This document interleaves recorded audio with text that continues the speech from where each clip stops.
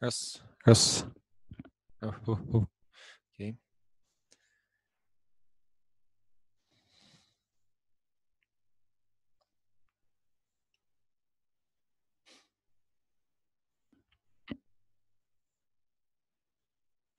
Hello, everybody, guys. This is Eugene. We're going to start our training in 5 minutes.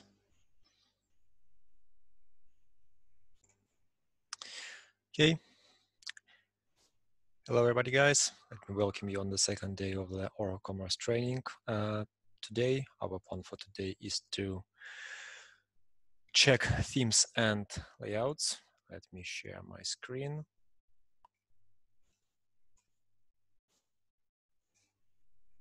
Yeah, so before we will start, let me remind you that yesterday we have checked the storefront and website topics where we have seen how to work with the website, especially if you have enterprise version application with the multiple websites, how to organize your storefront, what is the prefix on the URL, what is the difference between the storefront management console, and some other topics. And then we have checked the customer entities topic, where we have seen what's the difference between customer and customer users, what are customer user roles, how they're organized together, and how they can be used to restrict access to the specific parts of the storefront. Today, our topics for today is the layout and themes. In scope of this topic, we're going to see what are themes in OroCommerce, how they can be used to customize visual and functional features of the application, and what is layout engine and how to use layout engine to render your blocks or even form a completely new structure for every page. So if there are no questions at the moment, let us start our today's topic. So themes and layouts. We're going to start from themes, and before we will do that, so we need to understand what is theme in OroCommerce and how it is affects the visual presentation of our application. So theme basically is just a skin that you can use on the application storefront, and you can switch between skins depending on some kind of configuration. And everything you're seeing on the storefront is in fact a part of the theme which is used to render the page. Theme may include styles like CSS or CSS, may include JS, and we can see later theme may also affect some functional features we are adding or removing some block using the layouts. Theme may override page parts, so this is the part where we are going to check during the layout in the layout topic. And theme may have a parent theme. So again, we have here inheritance. OroCommerce provides several default themes, and it's recommended to just use one of these themes as a parent theme, to not implement everything from scratch, because time is expensive and it's better to use what we have out of the box instead of writing everything from scratch. Theme can be defined both at the global and website configuration. We have seen yesterday already, but we can check it today one more time. And one more thing to avoid misunderstanding. So in OroCommerce, there is a configuration section called Oro theme. And this configuration section is used to define the backend theme, management console theme, while the theme used on the storefront defined under the Oro layout sections. We're going to see the sections several times today, but in general, if you will see the Oro theme and config.yml file, please remember this is a management consoles or backend theme. Now let us have a look at the website configuration and see how to set a theme from the UI. Let me open the application. Today I will use application in dev mode, mostly because I will need to show it how themes works and how layout works. But it works exactly the same both in the production environment, in dev environment. So let me log in. And theme can be set at the global configuration. So if you're using community edition of OroCommerce, this is the only place where you can set your theme. Here you see the default theme option. And you may also customize the theme on the website level. For example, let me open European website.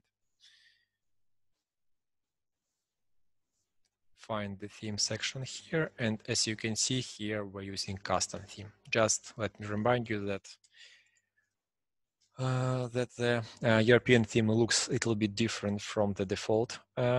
European site looks a little bit different from the default site. So here we have a default site from the OroCommerce EE local domain name. And if I will put here European Union subdomain, we can see the different websites. As you can see, it looks very different. So here we have menu on the left side. Here we have a header with a blue background. Here we have different font all over the page. So all these changes are part of the custom theme. And if I will change it to the default theme back, it will be changed on the storefront too. But for now, for the this training, I will keep it here just to show you a difference between these two themes.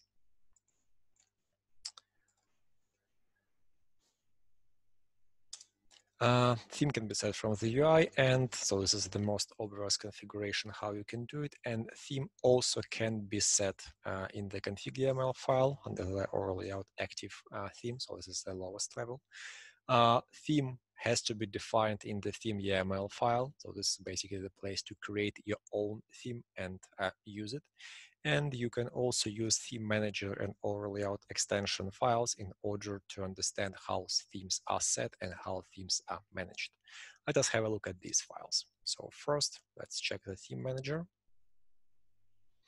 So as you can see here, we have a theme manager, which has instances of themes which can be used. We have here theme factory, which is basically used as a factory to create themes.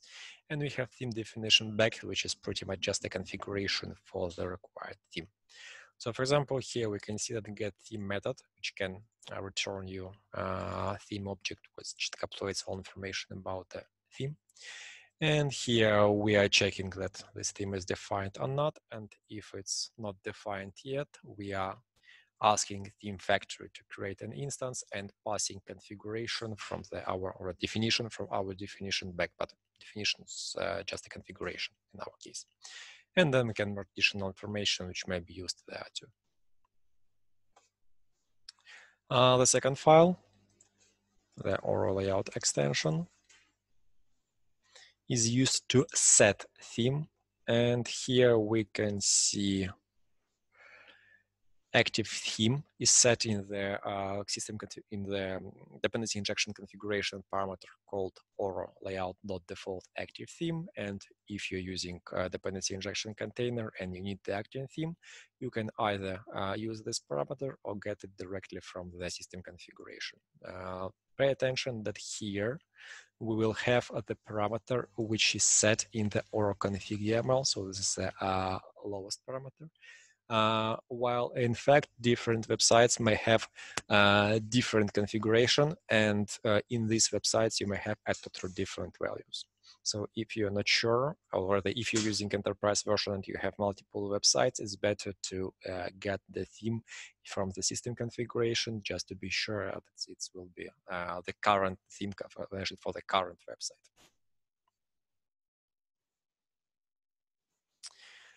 Then we have the theme definition. So theme definition, we have seen it's already in the theme manager. Theme definition is just an array with the configuration options for the theme. And as I have already mentioned before, the theme may have a parent theme. So we can have a hierarchy here. And let us have a look how it looks like. So first here we have a quick start for creating a theme. And talking about the theme, you have to know that theme is created under this path, and the main file which is used to create a theme called theme YAML, which has to be stored under resources, views, layouts, then your theme name. In our case, it's the first theme, and then the file has to be called theme YAML. Then we have label, we have parent, because most of the themes are inherited from other themes, and here we inherit from default theme, and groups commerce. Groups commerce is needed to identify theme as a storefront theme, so it can be used in the storefront. So this I have mentioned, this is the way how you can activate your theme or rather mark it as a default theme. But again, we can use it with the system configuration too. And here we have additional options which tell us how to add assets. For example, here we have logo and colors assets. And talking about layout updates, we're going to see on a little bit later. And here is the configuration for the custom theme. So let me remind you, the custom theme is the theme we have currently on our European website, and this is it. So we have parent theme default, we have label custom theme, we have custom theme description. Description is used just to provide additional information about what your theme is used for. And groups is used to tell that this is in fact a storefront theme, not just some kind of abstract theme. So application will know it has to be used on the storefront only. So OroCommerce out of the box provides 3 different themes: blank, default, and custom. Let's check them one by one. So blank theme is defined in the UI bundle, and blank theme is, how you can guess from the name, is very, very basic and very, very standard theme without any UI features, without visual representation, without some kind of nice styling. It's just blank. Not blank, it's just empty page with the minimum amount of features and the minimum amount of code reading in order to make OroCommerce application works. Let us check how it looks like. So I'm going to set it for the default website. In order to do that, I have to go to the management console.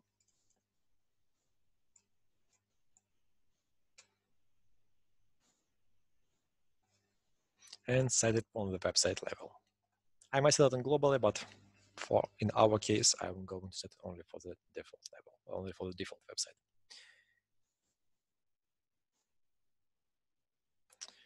So here I'm going to switch to the blank theme, save it. And now, if I will click F5 and refresh the page, you can see that structure is changed significantly. So here we can see a totally different menu. We can see totally different representation of the product listing. We see totally different styling, but still all the features are still usable. You can still see the menu here. You can still see menu on top. You can still see the links to sign in and register. They just look very, very simple. And this is a great place where you as a developer can start on creating your custom theme create custom theme using the default theme as a template. Next theme is the default theme, and this is the theme we have already seen. Let me switch to the default theme. Yep.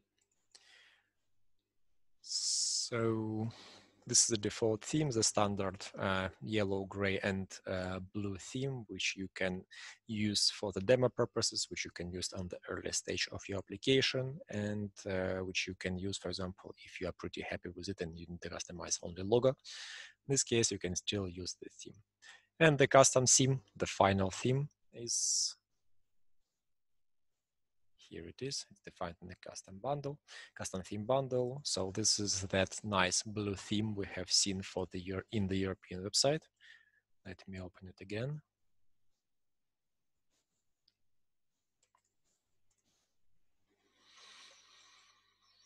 Yeah, so this is a custom theme. We will talk a little bit about custom theme a little bit later when we're going to check what kind of features we have out of the box to work with the themes. So how to set a theme? So the first and the most obvious way is via the config.yml file. We have seen it already in the documentation, but just in case, you can always go to the config.yml file and find here Oro layout section. I think we don't have it in this specific place, so we have it somewhere in the Oro layout bundle, but you as the developer may put, or they should even put it here in this file. Then you can set theme via the system configuration. We have done this several times. It can be done for the global level or the website level. And finally, the most convenient way for the people who are customizing application a lot is the config manager. So you can create an installation fixture, and every time your application is installed or deployed, for example, on the continuous integration server, the correct theme will be already set using the installation fixture. So installation fixture pretty much doing the same thing as we have just done using the user interface. It gets appropriate system configuration sections and set proper value. And that's it. If you need to find the option, the system configuration option, you may go to the first to the layout, to the theme configuration here. You may check the name of the field. This one is called Oro front-end theme, and that's basically will be the name of your option.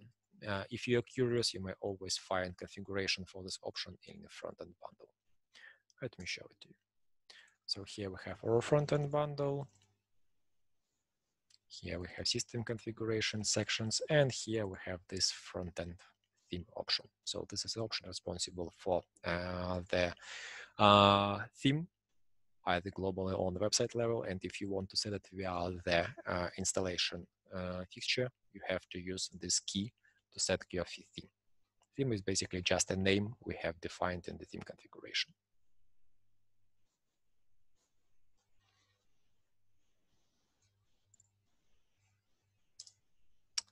So this was the all information we have about the theme. So as you can see, theme is pretty simple. So and you may think about the theme as a container for the layout updates, and this is where we're going to the layouts. So what are layouts and why do we need them? So layout is technically a view layer of the MVC, of the model view controller pattern, and it's used to represent the visual part of the application. In our case, it's simply renders HTML, and it uses it using the tree structure of blocks. So you may think about the HTML as a block. So you may have a tag for each block, and this is what we are trying to do here in Oro with the small difference. We are not creating a block for each tag, but we are allowing to put multiple tags in the same block and use it there. So here we have the basic structure for the layout tree. And here we see the root block, we see the head block, we see the title, meta chart set, icon, styles blocks. We have the body with the wrapper and page container. We have additional layout.js and so on. So this is the pretty standard, pretty simple structure which is used on every page. And later, when we are going to debug the structure, we will be able to see how it looks like in the application. Layout contains of blocks. So each of blocks we have seen here may have multiple options. If you can check it here, you will see that they have, in fact, block type, they have block options. Again, we're going to check different types of blocks and different types of options a little bit later. For now, you just need to know that each block may have a name, type, and the options. So this is the name, title, this is the block, this is a block type, for example, container, and these are the options of this block. This is everything that application needs in order to render it properly. In the end, every block will be converted to the piece of the HTML, and this is the HTML you're receiving on the storefront as a response from the web server.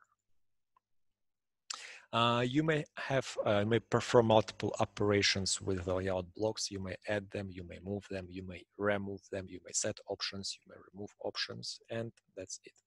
And just in case, here's a reference to the layouts. We're going to check it again, but just in case, you will always have the link here in the slides. So how does it work? So a layout, as we have already seen, is a tree. A tree contains of multiple blocks. So this is the visual representation of a very simple tree. We have a root block, which is pretty much the container. So everything here is a root. Root is split into the three smaller blocks: header, body, and footer. Header, body, and footer. And the body split on the two other blocks called sidebar and the main content. So I think you got the idea. You have a tree, and tree represents the blocks you have on your page. And every block is just a piece of HTML which will be rendered on your page. Now let's have a look how it's organized on the code level. So directory structure for the layout is following. it's stored in the directory called resources use layout theme. And here, the place where we see the connection between the theme and layouts and layout blocks and layout updates. Every time you are changing something at the storefront, you are changing it in scope of the specific theme. In other words, you cannot have a layout block or layout update or layout structure without a theme. It's always connected to the some theme. Yes, it may be connected to the blank theme. So it means that every child which uses blank theme, every child theme which uses blank theme as a parent will have this layout block or layout update too, but it still have to be assigned to some theme. So here we have the configuration. This one is for JavaScript. So here is how you can assign JavaScript configuration for the specific theme. Yeah, for example, we're using base theme. In order to do that, you have to create the config structure. And by the way, this is the same directory where we can put our assets configuration to. You may have imports. Imports allows you to reuse the same block several times or same structure several times. So for example, you're rendering a grid and you want to render each row exactly the same way. In this case, you can simply reuse it and import the same piece of the tree several times. Then we have the page directory. Page directory is used for the layout updates, which has to be applied for every page. So for example, if you need to add a header or footer, and you obviously want to have a header and footer on every page, then you have to put your layout updates to the page directory.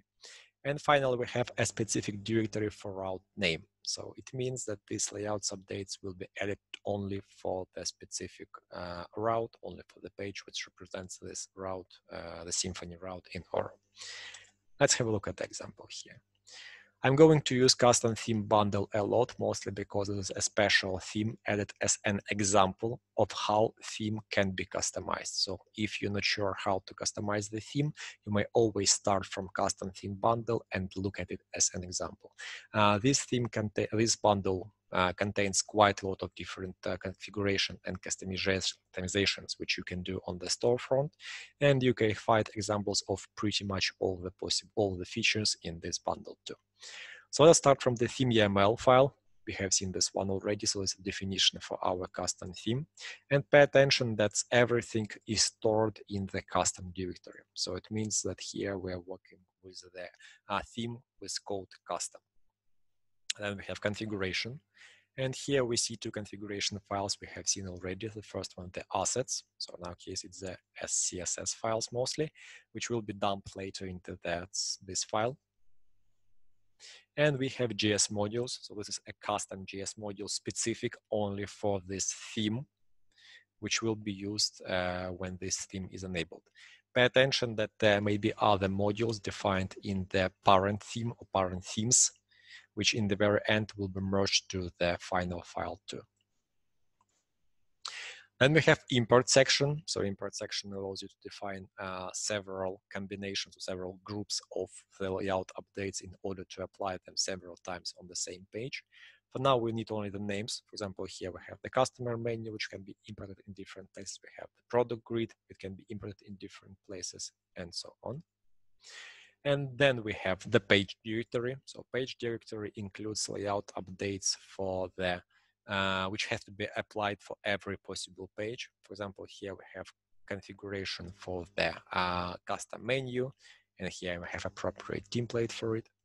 Then we have the appropriate route, which is as you can see, can be used here and there too. For example, here we have a configuration for the shopping list front-end view page. So it's just a view page of the shopping list. And as you can see, this custom theme adds some change to this page in order, for example, to add additional information about the shopping list. So this is the main structure of the theme. You will work a lot with this structure. So please remember that you have the imports. It's reusable blocks or reusable parts of the tree. Page, this is the layout updates which can be applied to every page, and you have routes which can be basically the same layout updates, but they will be applied only to the specific page defined by the route name. So this directory is a route name. Application will go through all the bundles and try to find layout updates based on the current route name of the current page.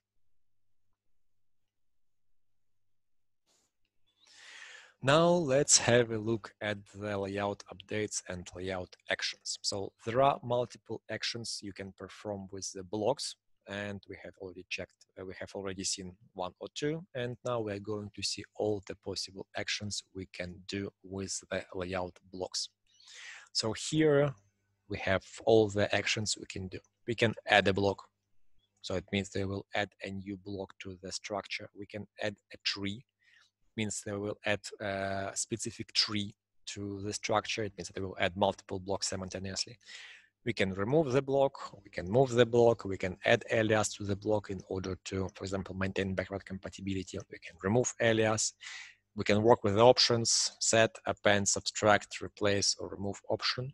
We can change block type. So just in case you may all work not only with the options of a block, but also with the block time.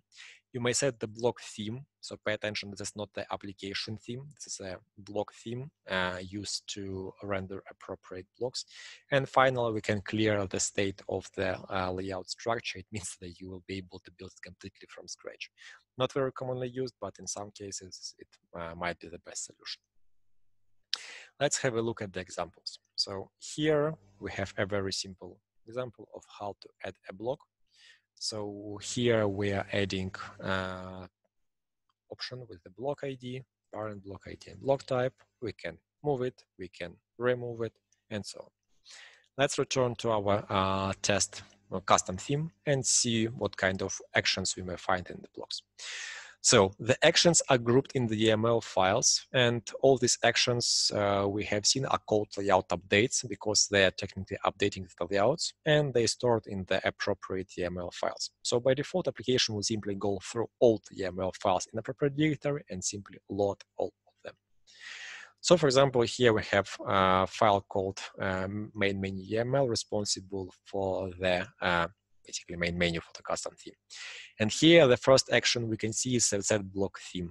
It's very similar to the form themes we have in Symfony. Technically, it means that application is going to use this file as a source of the block templates for all blocks defined in this file. So for example, if you want to customize the menu blocks, or if you want to change the visual representation of some block, you have to put appropriate information to this file, and we can see it a little bit later. And here are the other actions. So for example, here we are moving block web catalog menu to the block parent ID. We can move block categories menu, main menu to the sidebar product categories list. We can remove block web category menu list. We can remove block main menu container, and so on. And talking about that theme file, HTML Twig file, here we can simply overriding the block. So pay attention, this is a standard Twig file without any special definitions or tags. And here we're simply overriding a block called notification. Widget is just a suffix added to the blocks in order to understand this is a widget for the block. And we are changing the options which were passed and rendering the parent block. So it's some kind of small wrapper at the top of the notification block here.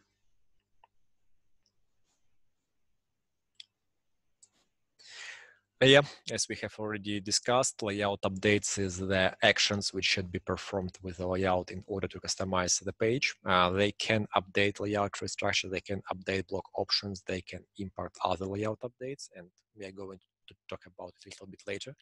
But for now, here is other examples. For example, this is the place we are adding new arrivals at the home page. Let us have a look at the home page. Yeah, so this is our home page, and that block we have just seen is responsible for adding the new arrivals to that page. So here we can see we are importing some block. For now, let's keep this section. Here we are adding new block called new arrivals product container. We are setting set options for the block called new arrival products. We are passing some options. For example, here we have option name, option value, appending option, setting option, setting option. So here we are just altering the existing tree structure of our layout in order to perform some customizations or some adjustments. In our case, we are adding new block called new arrivals here.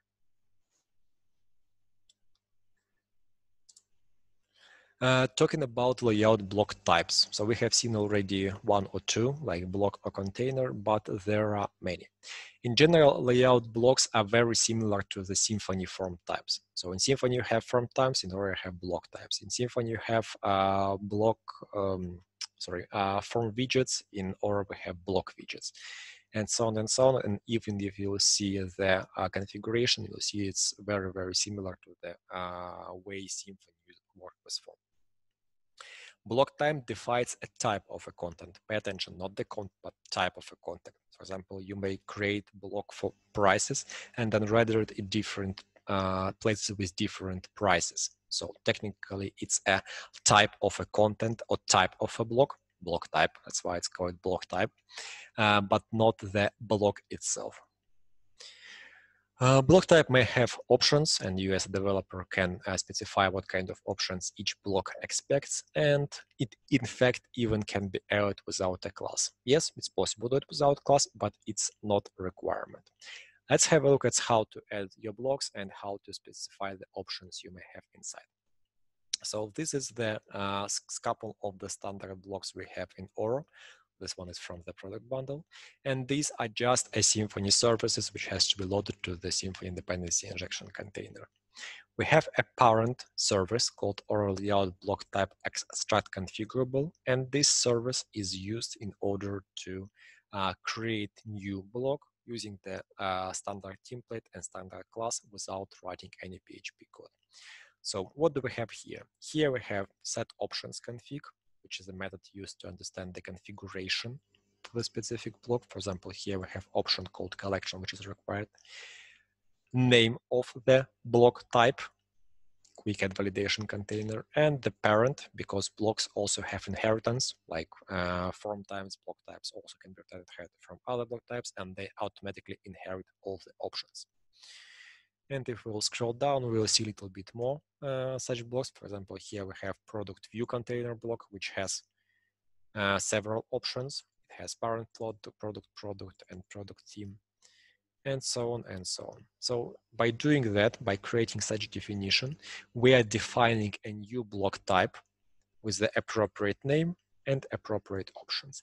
And later, this block type can be used in the layout update in order to get options and pass them to the appropriate block in order to render a piece of the HTML. Let's, for example, have a look at one of the blocks. For example, let's check quick order. For example, here we have quick add form directions, and let's check where it is used. I'm going to search through all the Oro directory, simply because I don't remember exact place.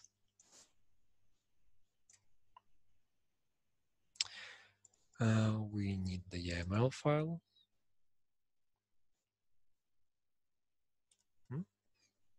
Okay, we pick some other block. Product sticker, I think.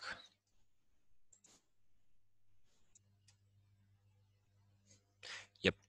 So here we have several mentions of the product sticker, but in our case, we're needing to find a block type product sticker. And here we have a good example of such block. So here we have definition of the block, which is block type, and it has three options: mod, stickers, and visible. And if we return to the configuration, we'll see here that these are two options. So we have the option called mod with default value icon. We have an option position with default value top right, and we have default option stickers with the empty array. And here we are overriding values of these options. So we can, application can, if you will skip this option, application will default value. If you will put it here, this value will override the default value.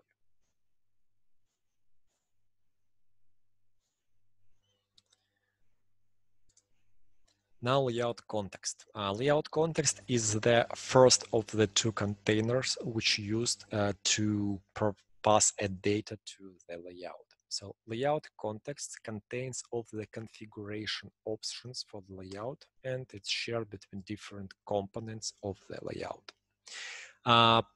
Pay attention that layout context contains configuration options, but not the real data.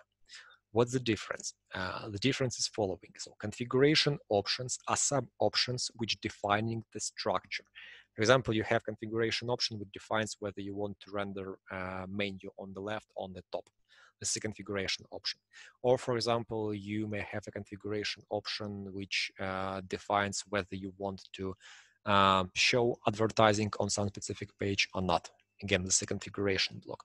But for example, if you want to pass specific advertising there, or you want to pass the content of the menus, so exact menu items there, this will be not a layout context, this will be an actual data, and does not contain data means it means that it must not contain actual data which has to be rendered. You may think about it in a different way. If something should affect the structure of the blocks, it has to be a part of the layout context. If something has to be contained only the way it's rendered, only the data, it's not a part of the layout context, it's part of the data. You may work with the context directly there. So here we have a way to do it via the conditions or via the expressions like that. Context is mobile, and for example, you may use it in the conditions, you may use it in the options, and you may just get this value and pass it as one of the options. So we have seen this one already. So here we have the data, but in fact you may pass the context. And for example, here we have a great example. Here we have a product theme, which receives its value from the context variable called page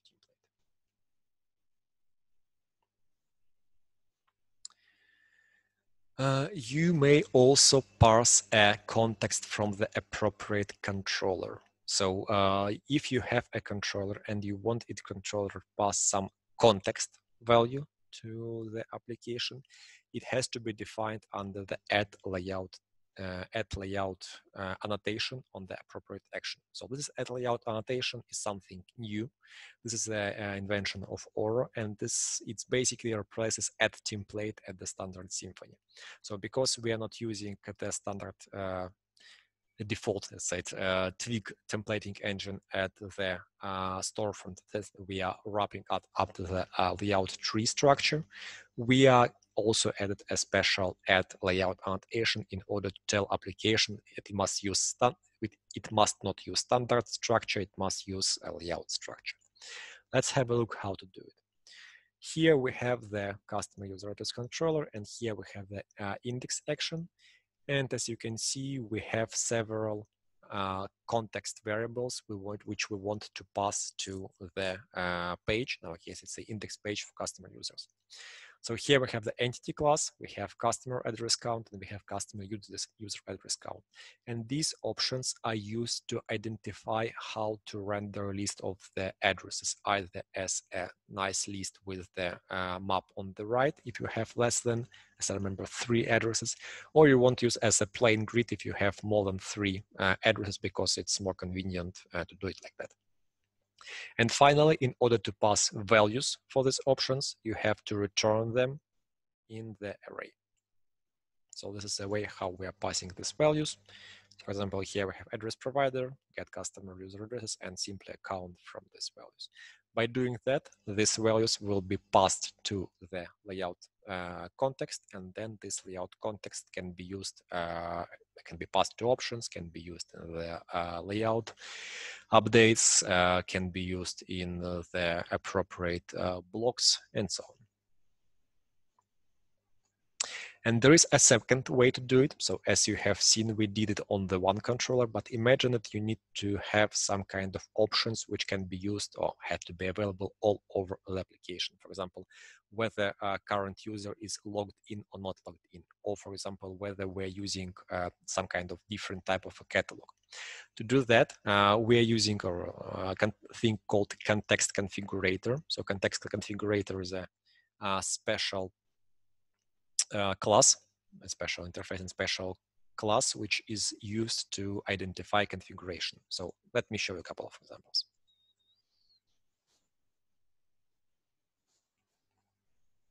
So here we have context configurator interface, which in fact receives context interface as an argument. And here we have many and many actual configurators. And talking about whether we are logged in or not, here we have very simple is logged in context configurator, which adds a new option called is logged in. So here we can see this option name here. Here we can see the value. This token accessor has user, so it's a Boolean flag, true or false. And here we may also define the format for this option in order to not allow pass invalid values. So this one is required, and this one can be only Boolean. Here we're using standard Symfony resolver. So if you want, you can always go check the Symfony resolver component in order to see how it works. Long story short, it simply allows you to set the configuration structure for some component. In our case, we're using this configuration structure for the layout contexts. And if you want to debug the application, you can always use command line. We have OroDebug layout command, which allows you to find appropriate block type, appropriate options, and so on. Let's see how it works.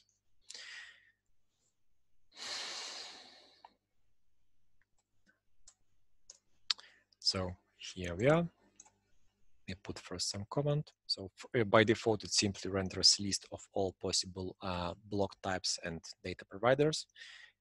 We also can see here the standard context value, and we can see a list of all the configurators we have out of the box. We have just seen it in the PHP storm, but just in case, you can do it here.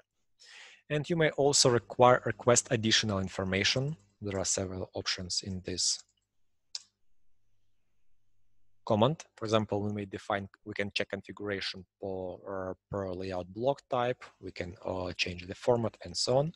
And as we have already seen what are block types, let's try to get some information about the block type. So let me pick that block type we have seen previously. Yeah, this is it. Here, for example, we have product sticker block type, and we can check this information here. So here we can see all the options we set, we can use for this block type. First, we can see the block type class. Pay attention to the standard layout block because we use standard configurable block type. Here we have the inheritance. So we can see that product sticker block is inherited from the just block. And here we can see all the options. Pay attention that there are some options which were not defined in YAML file during the definition.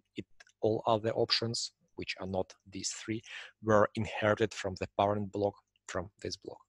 So options called mode, position, and stickers are defined in the configuration for this specific block. All the other options are inherited from the parent block from this one.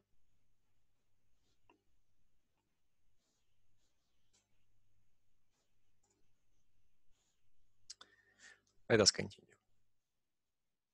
So here we have checked the first data container or first container with the information which we can use in the layout structure. And the second one is layout data. So layout data is an actual data which you want to render.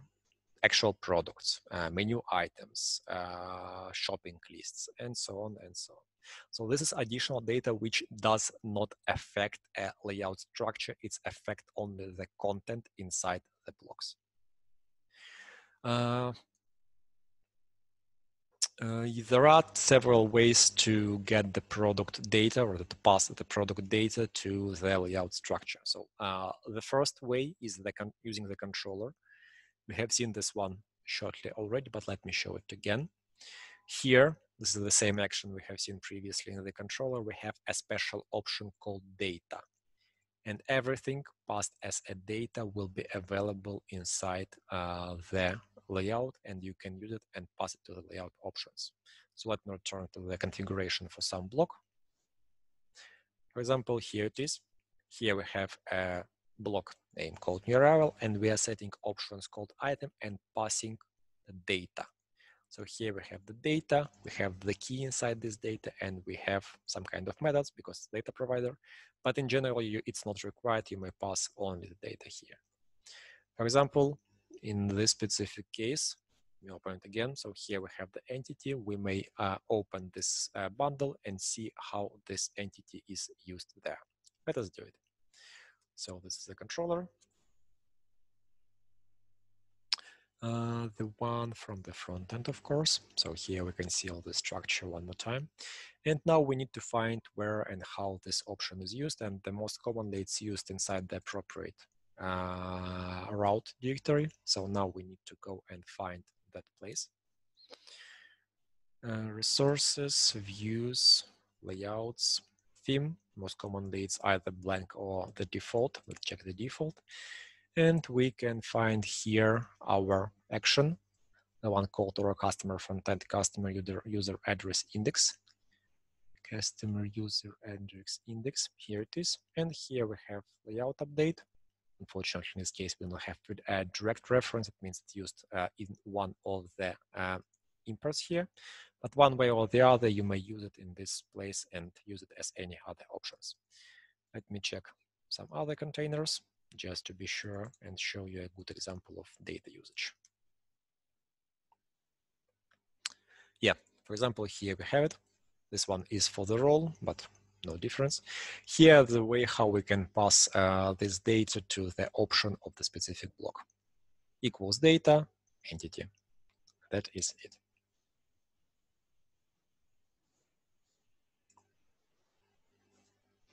And there is a second way how you can pass the data via the data provider. So the problem with the way passing data from the controller is the same as with the context.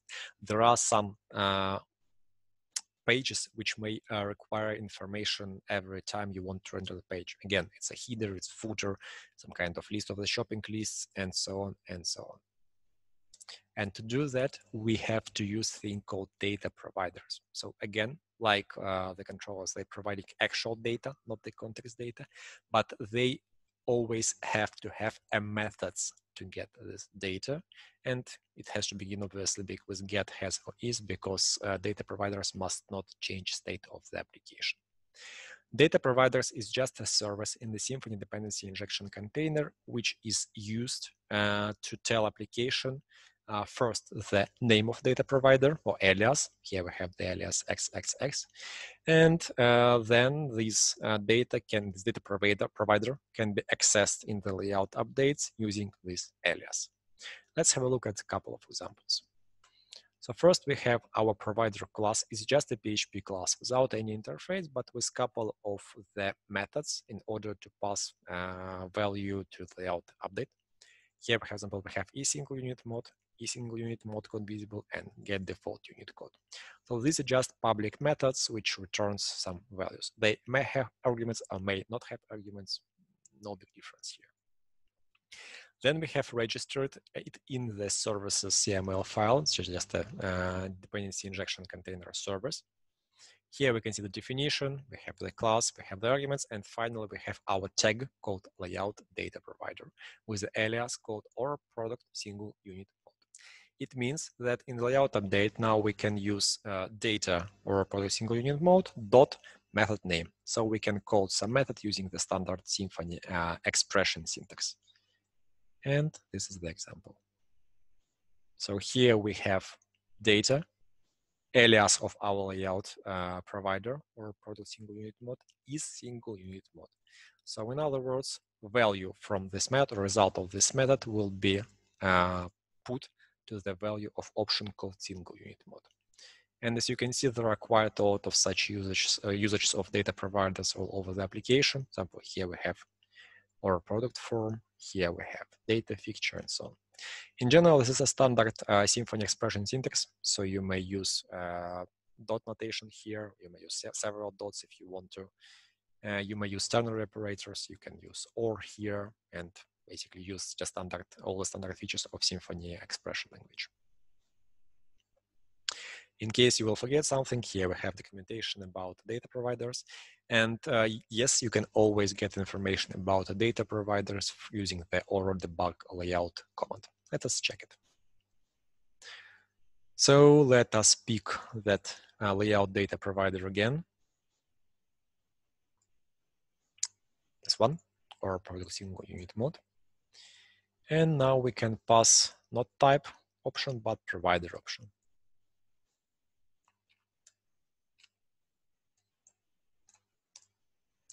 And here we can see all the methods which can be used and how to use them in the layout updates. So the name or the alias, the PHP class, which is associated with this layout update, and the list of public methods which can be used in the layout updates. So here we have how to use e-single unit mode, how to use e-single unit mode code visible, and how to use get default unit code. What you can do is just copy this value and use it in your layout updates.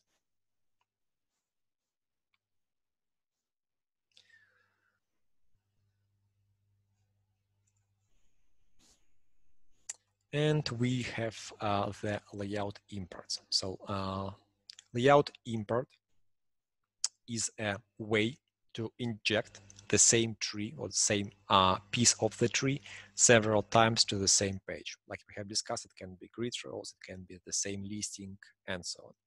The very good example of such multiple imports on the home page of the OroCommerce application. Let me open it.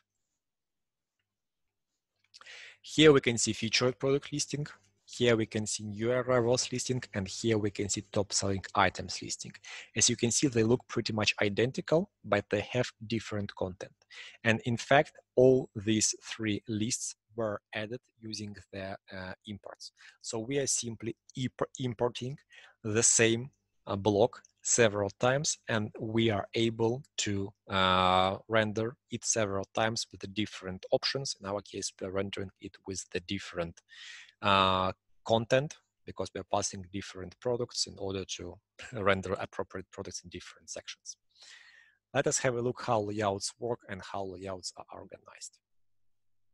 Layout has to have a custom namespace, which is used in order to identify, in order to generate a unique block name, and they also, as any block, have custom options. Let's have a look. So here we have our products list, and this is the name of the import used to render those three lists. Configuration is simple enough. So here we have exactly the same definition structure. We have the actions, we have the options. Just one more thing, we have a special placeholder called double underscore. And this placeholder called double underscore will be replaced with the real block name later when the block will be generated. When we will go to the debugging of the listing page and debugging of the layout structure, we'll see how it works. And pay attention that layout may also import another layout. So here, or layout, sorry, import can import another block, another import. So imports can be reused several times, and import may use another import. So here we have import called OroProductList uses import called OroProductListItem. And they also have a root.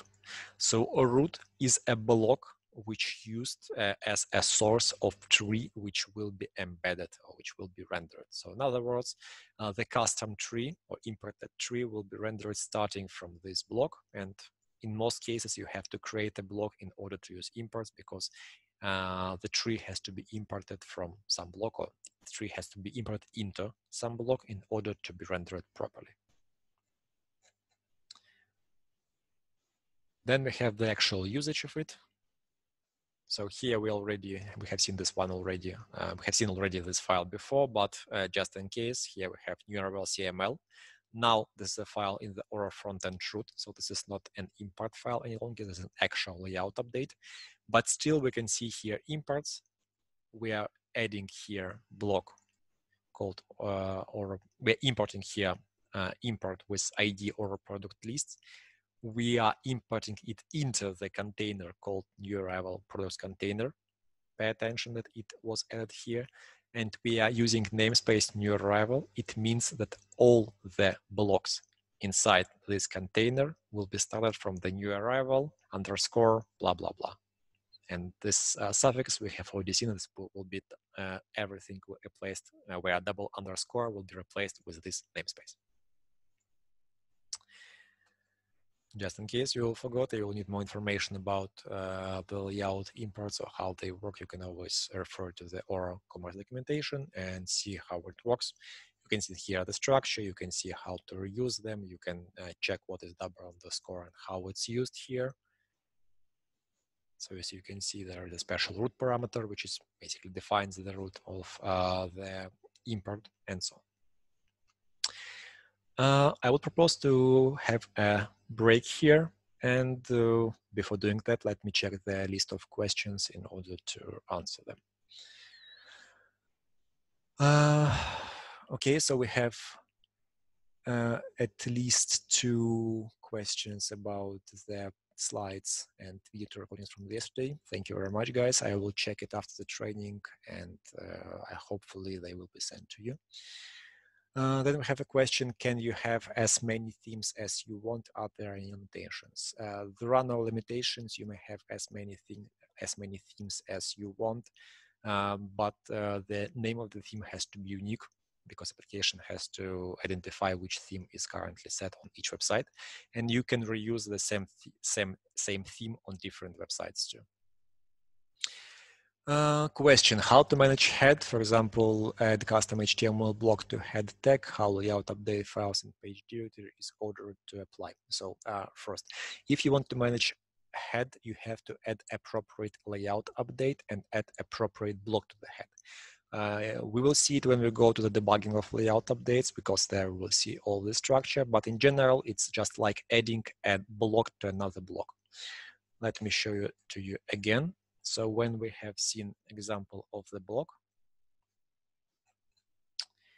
nope, not this one.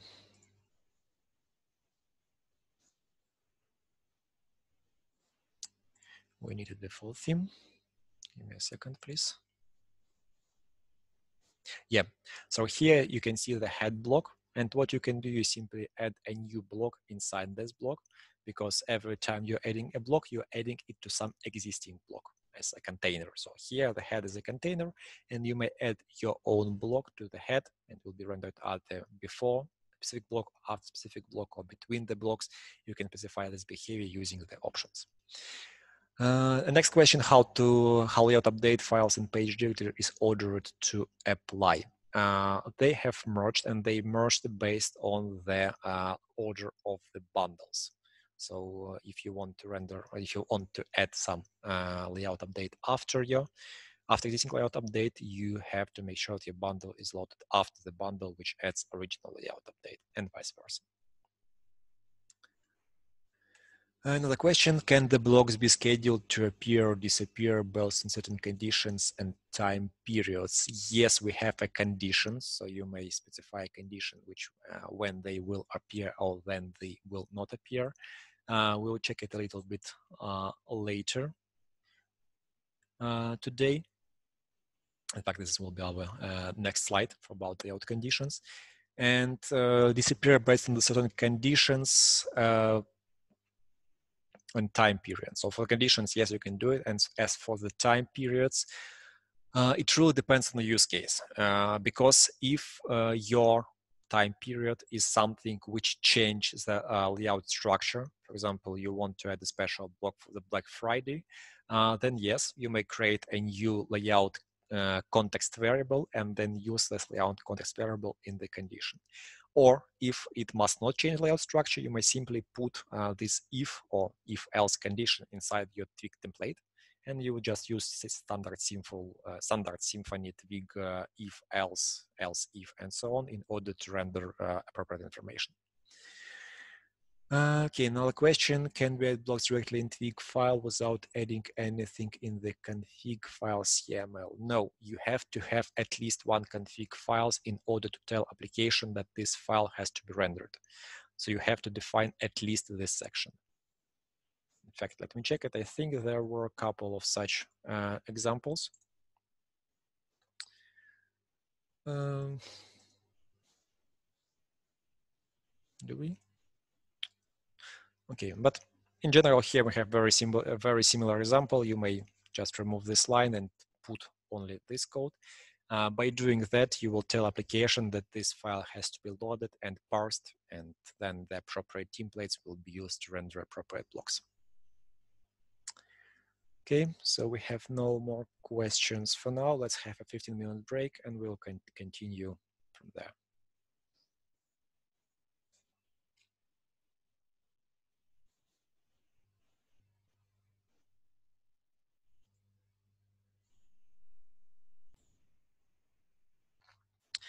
Okay, guys, let us continue.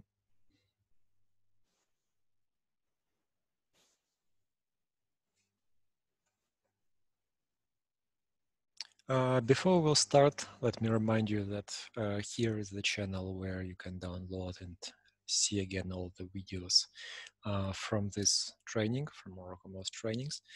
And as you can see here, we already have a training from yesterday. And I have posted these links to the Zoom group chat too, so feel free to use it if you want to check it again. As for the slides, I will check it after the training. So let's continue. Let us see layout updates, and let's continue that, observe the features we have out of the box in layout engine.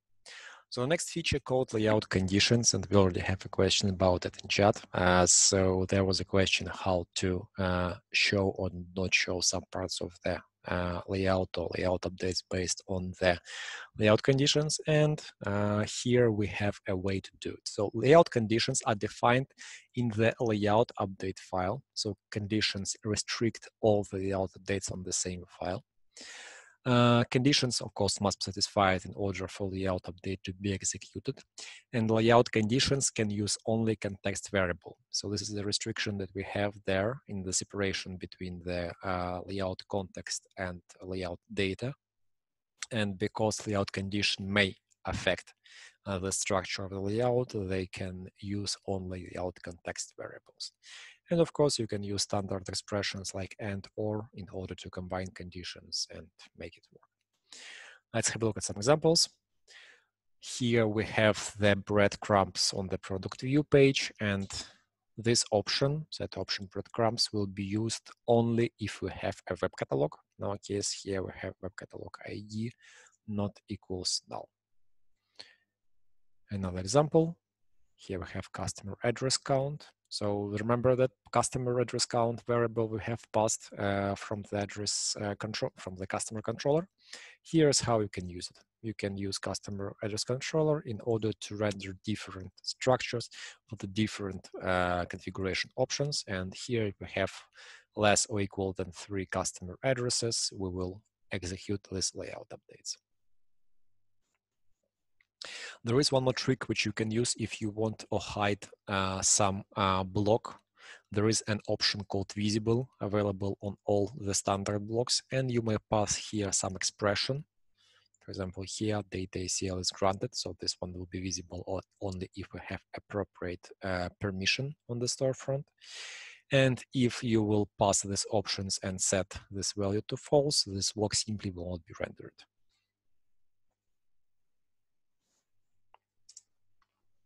Now, how to use layouts from controller. We have seen this one already, but let me remind you one more time. You have to use special add layout annotation on the in the controller, and there you can pass layout context variables and layout data variables directly from it. So here we have add layout annotation. We are passing variables, so these are context variables. Here we're passing the values with context variables, and finally we are passing the data. So data here is a special key, and you have to pass, you may pass multiple values under this key here. So here we're passing entities. Here we're passing only data. We don't have here any layout context variables, and you may check all of the controls in order to see how it works. Now let's move to the debugging. So this is where the interesting part is started. So there are several ways and several things which you can use in order to debug layouts. There are 4 main entry points or 4 main things which you can use in order to debug. So these are Symfony Developers Toolbar, Symfony Twig Inspector, and Theme Listener and Layout Listener.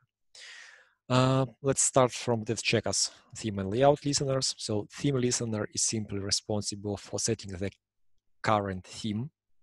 So remember that configuration option we have seen before, or front-end theme. So here is how it's passed and here is how it's used. So here is where we are extracting it from the config manager, and we're setting it to the special variable on the request level called underscore themeplate in the attributes parameter bag. And you can use this variable if you want to understand the current theme set in the request level.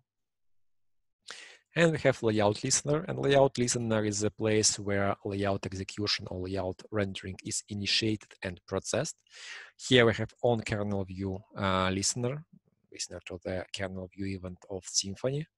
We are checking here that we had not have the template because template and layout are technically conflicting each with other, and we are not allowing to have both of them together. And then we are collecting the context. And we are collecting the context, we are creating our layout, and we are simply rendering this layout later. So we have new response with the layout rendered here. Or there is another way how you can do it. You may use layout builder with the layout manager and pass the options, pass the context, pass the parameters, and again, simply generate response. You will not customize this place in your development, but you may put a breakpoint here in order to debug, in order to understand how layout is generated, what kind of context they passed, what kind of variables each page use, and so on. So just a convenient place to debug. Now let's move to the Symfony debug and see how to debug themes. And finally, we'll be able to see our structure of the blocks in order to debug them. Let me open application. I will need it to open in the dev mode, of course. And here we may see the structure of all blocks on our page. So here is the structure. The structure is quite big, as you can see, because we have quite a lot of blocks on the home page, and we can see all the blocks we have seen before and all the blocks which were added to this page. So here we have, for example, title block, meta charts block, styles block, special icons block, scripts block. Then we have our body with the container, with the menu, with the logo. Here we may also find our new arrivals. So here we can see new arrivals, product container, new arrivals, product, new arrival, product box, product, and so on. And as you can see, all of them have that new arrival prefix, which is coming from the import. And this is how application is managing that on the block level. So you can see here, so all this tree, which currently prefixed with yellow, is the part of that new arrival template. And here we see the footer, we see the footer info, we see the footer menu. We also have some layout rendered in the very bottom. We have bottom sticky panel and so on. For each of the block here on the right side, we can see the possible options and possible configuration used there. For example, here we have a logo block. And first we can see the prefixes, which you can use in the files, in the Twig files, in order to customize this block looks like. Again, this is very similar to the block names used by the form types. So it can be either parent underscore widget or specific block underscore widget or just underscore block. It means it's only a specific block only in this place. And here we also see all the variables which passed to our template, whether it's visible, what kind of translation domain is used, class, prefix, ID, cache key, whether it's hidden or not, render link, route, and we also have here some parameter. In our case, it's src, it's data asset, get URL, data theme, get logo context theme structure. And just in case, we can also see block prefixes. These are pretty much the same thing as we have seen here without the widget suffix. We may also see here not applied actions. This one is especially useful if you are debugging the page or adding your own layout updates. And if for some reason, for example, parent block does not exist, this action won't be applied and you will be able to see these not applied actions here. And finally, we can see the context. We can see the data, we can see the parameters, we can see the variables, and so here they are. For example, here we have is logged in context variable. We have checked during the training, and so you can see the value is false. We can see the page template is the default one. We can see whether it's debug mode or not debug mode. We can see the route name. In fact, it's a part of the context too, and so on. And finally, we can see where you have to put your file with layout updates in order to be applied on this page. So it has to be either resources views layouts default or front-end root, which is the current root, or page. It means that this layout update will be applied for all pages, not only for the root page.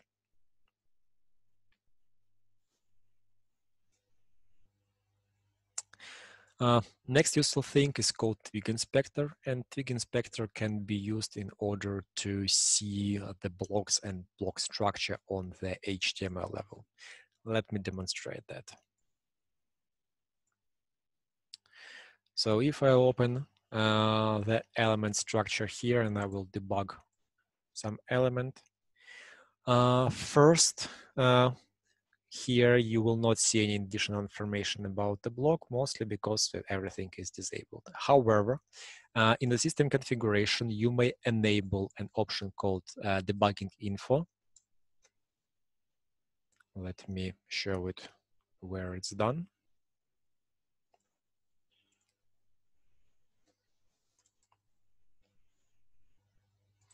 So here we have include block debug info into the HTML. And by doing that, application will automatically add a special parameters in, so you as a developer can understand what specific file is used to render some block. And for example, here we have the file called or web catalog layouts blank page menu HTML Twig. It means that this file was used to render this specific block. And you may find it for every standard tag or every standard block all over the application. And we can obviously enable our Twig inspector. It's disabled by default. Let's wait a second. So now we can see the page is reloaded, and now you can see the special text, the additional meta information rendered in this block, which tell us which specific block is rendered in which file in order to understand the block structure on the HTML level. So for example, here we can inspecting our logo, and we can see it's a part of the logo widget block, which rendered here. So here's additional information which you may use, and you may in fact set up PHP Storm in order to redirect directly to this link if you want to. So this is additional information which you as a developer can use to understand the block structure, understand how the structure built, understand what kind of and where each specific block is stored, and will simplify your life a lot, because this way you will know where to debug, where to put breakpoint, how to understand how data is passed, and so on and so on. And now a couple of the best practices about the layouts and theme usage. So we usually recommend to keep theme in the separate bundle and put there all the standard styles and all the elements.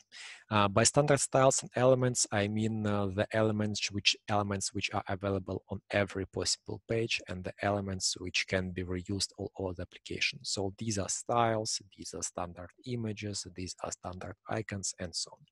If you have a separate bundle, for example, let's add new features and does not add a theme, it may refer to this theme, but it should not involve new styles or new visual elements. So responsibility, let's keep responsibility separate and use the separate bundle only for the theme and visual representation, and another bundle for the business logic and business features. Another thing, don't be afraid to make big blocks with big templates. So yes, you have seen a very, very complicated structure. Let me show you again. So yes, you have seen this huge block structure. In fact, so here it is. But in many cases, it may not be needed. So this is an out-of-the-box structure. It's so big because OroCommerce is very flexible, and we are allowing to inject your custom block and custom field to custom information in every possible place and every possible block. But if you're doing customization and you do not need this kind of extendability and this kind of flexibility in your code, you may simply create a very big block with lots of HTML inside and put it there. Just make sure that it receives all the required information and all the options. Next thing about data providers. Data providers must not change the state of the application. They are read-only. It's not their purpose. That's why there was a remark there that they have to have only is, get, and this kind of other methods which do not change the data. If you need some business data inside the template and there is no easy way to pass, there is no easy way to get this information there, from the controller, you may create a new data provider and proxy appropriate calls of the appropriate service methods. Yes, it may be partial violation of MVC, but this is like a last solution, last resort. If you have no other ways to do it, you may do it like that. It's not really good from the architectural point of view, but it's do the trick. And that's all about the theory. Let's check the new questions in chat. What cache levels there are? There are full page cache and placeholders and varnish configuration. No, we have a cache on the layout structure level. So we are caching the structure of the block based on the content of the context. So application creates a hash or generates a cache based on the context values, not only because parameters and context values, and stores tree layout tree structure there. So it's not built from scratch every time. It's simply refreshed, extracted from cache every time you need the page. But the content, yes, content is extracted from database. We do not have any integration with varnish out of the box, and we don't have any placeholders, but if you want, you may use h-site includes. In fact, you may think about every block as an h-site include block or h-site include tag, and then you can use it together with varnish. Next question, can we add block visibility control to the Oro admin console? Like the marketing team wants control display, hide the block on the page. Yes, you can do it. You may, for example, set an option in the system configuration. For example, it will be just checkbox, show some block or hide some block, and then refer to it in the appropriate layout block. Let me check, for example, I think we have something like that. We just need to find the name of the layout update responsible for that. So let me check data provider, system config provider, and let me check if we have something in the YAML files.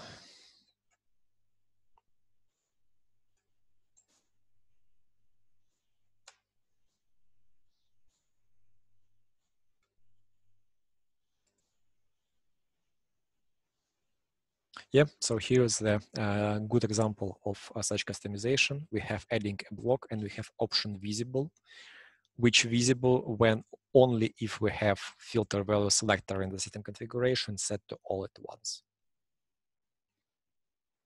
Or for example, here we have enable options which passed directly from the system configuration and so on.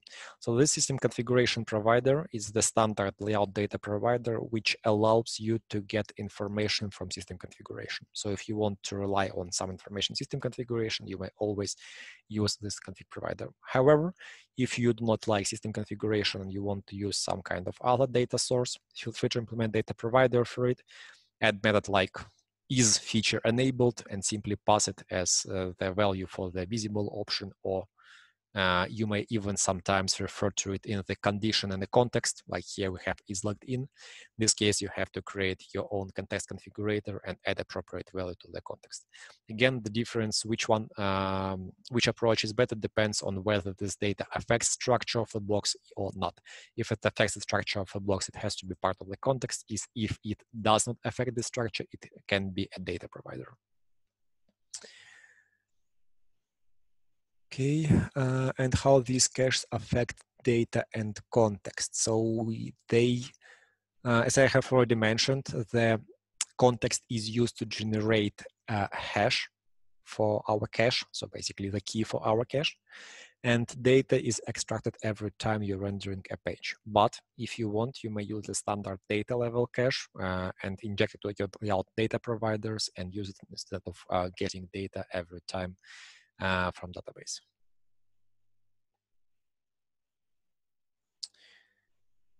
Okay, so if you have no other questions, let's check the example. Let's say there's some kind of small exercise and see how it can be done. So here we have a small practice session. If you want, you can practice it yourself without looking at the example, but here I'm going to tell you what you may want to do and then show you how to do it.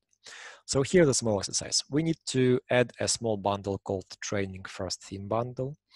We need to add a theme called first. So it's the name of the theme or key of the theme, extended from the default theme. We need to replace website logo, and optionally we may also replace favicon if you want to. You need to add new layout element that adds some text string under the logo. And then we may add a data provider to return current weather information. It can be even hard-coded, and add this weather information to homepage between the featured categories and the featured products. And finally, we need to add product ID block, the product role of the product data grid. Yeah, we need to put it directly under the SKU, and this is how it may look like. Now, first, let's have a look at the result, and then let's check step by step how to do that. I have a separate installation for that. Let me open this one.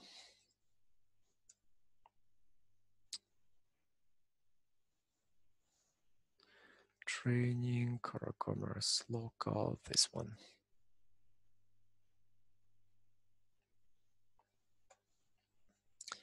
Okay, so here we have application in dev mode, and we have already seen that we have a custom template, custom logo here. We have an additional hint under the logo as it was required. We have a special block called current weather is okay. And as you can see here in the listing, we see the new information about the IDs because we added it not only to the listings, but not only to the grids, but also to the listings. Let's have a look at the structure of the layout blocks.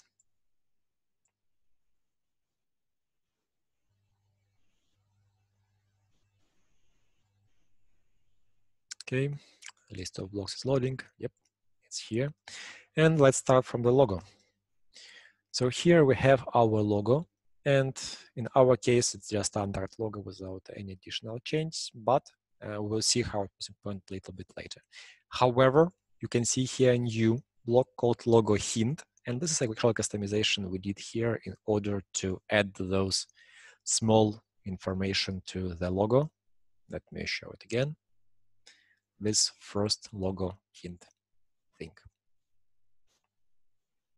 Then we have weather information. And here we have weather info block. And as you can see here, we're even using special data provider called training first theme weather, which calls method called get weather text. So this is how it was done on the structure level. And let's see the code. Pay attention that there is no special change for adding this ID information because it may not be even the block, it may be configuration of the layout template. Let's check.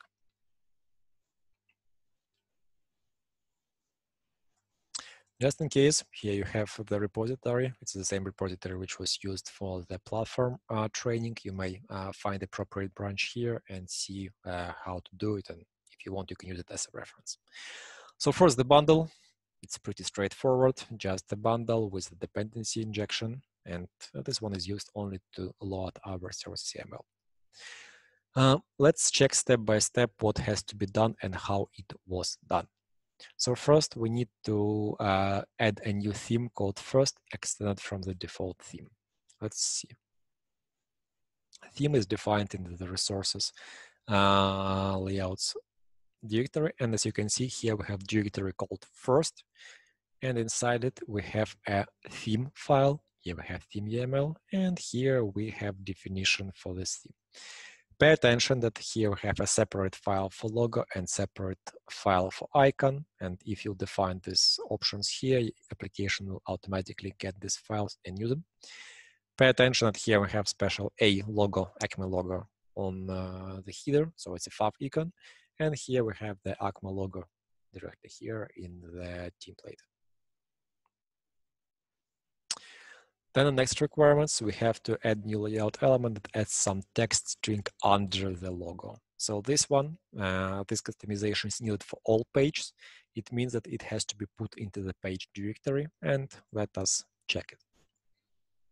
So here we have logo YAML.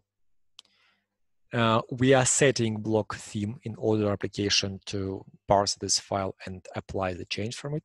And we are adding new block called logo hint to the parent block called meterbar logo. Sibling ID, it means it will be added after this block, and block type is just block because we do not need any additional options there. So let us have a look again into the structure of that page. This one.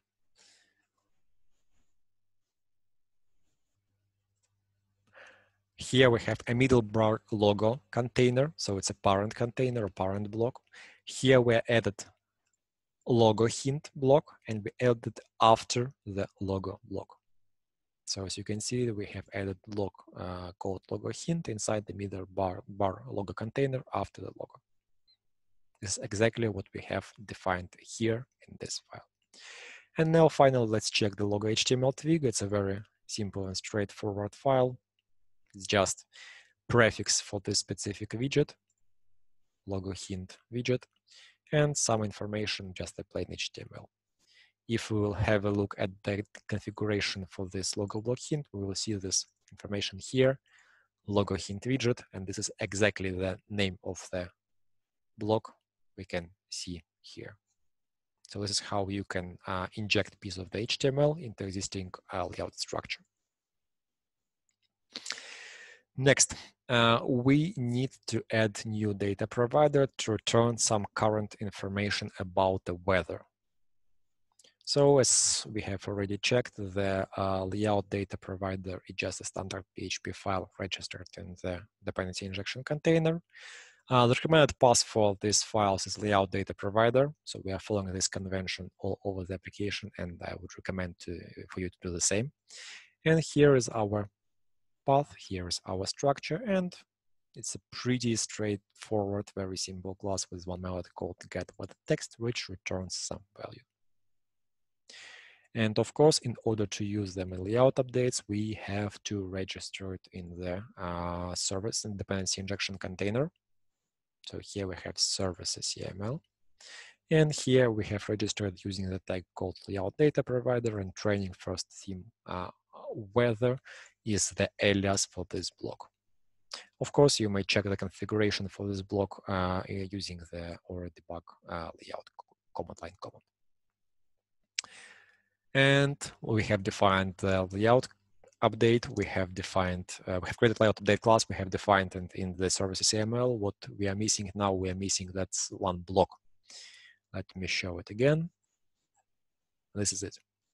Pay attention that this block is added only to the home page, so it has to be stored inside the Oro frontend root, the route name, responsible for this page.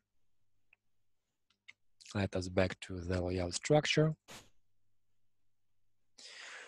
And here we have Oro frontend root directory, and here we have small file called weather.yaml. Here we are adding small block with a type text. ID of new block is weather info. Parent block, so the container which will contain this block called page content. Sibling ID, it means the block it will be rendered after called featured categories container. And here we have the option called text, which simply tells us to use our layout update, layout data provider in this layout update and render weather text. Let's try to find this block again in the configuration here. Here is our block. Here we can see information. Here we can see all the options. And we can also see the option called text, which tells us that the value for this block has to be extracted from our data provider called training first theme weather. And that's it.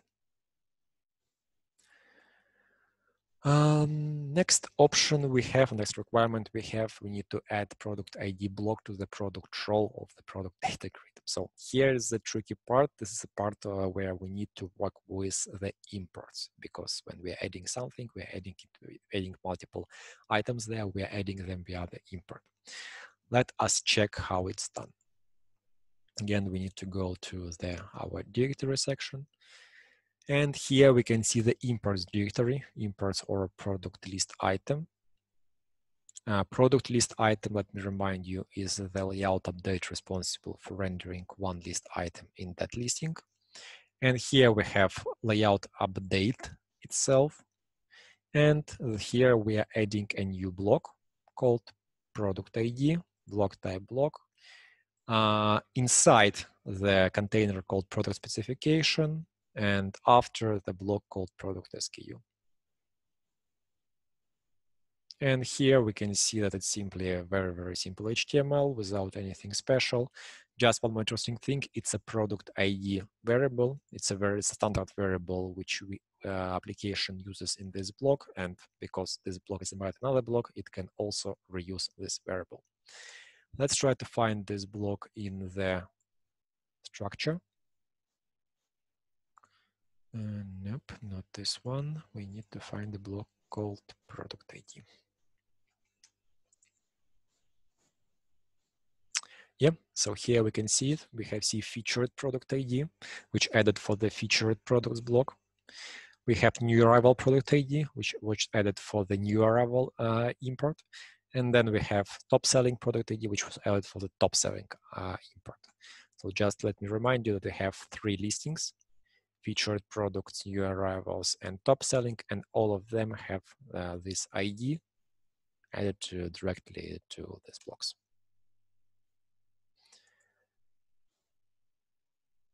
And that's all, guys. If you have some questions, feel free to post them to the chat. Let me check it. We have a question. How to disable caching for a block to making data from data object every page reloading?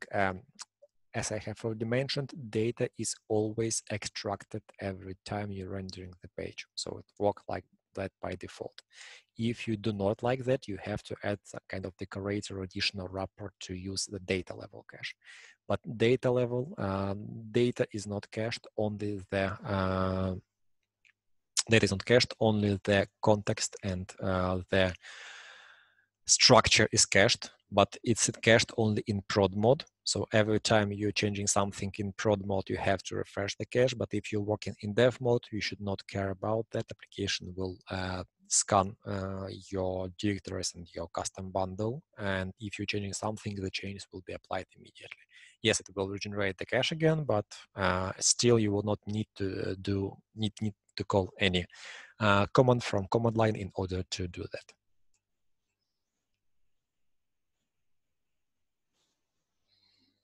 Okay, guys, so looks like we have no more questions for now.